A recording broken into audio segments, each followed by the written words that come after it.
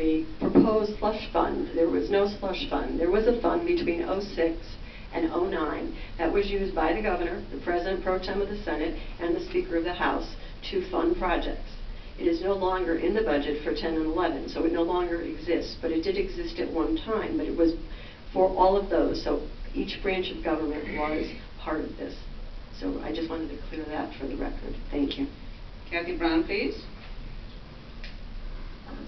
I would not support any discretionary funds, and I definitely wholeheartedly agree with Richard Abate. It's all our money, the citizens, the taxpayers.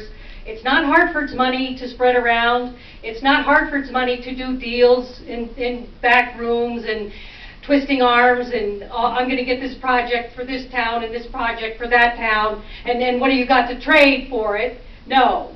It's the hard-earned money of the taxpayers who work for a living every day. And whether it's bonded or it's in the budget, it's all our money. We pay way too much on debt service from bonding.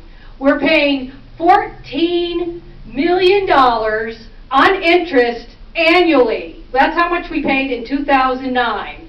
This needs to stop. We have to make cuts and we have to stop borrowing. We've become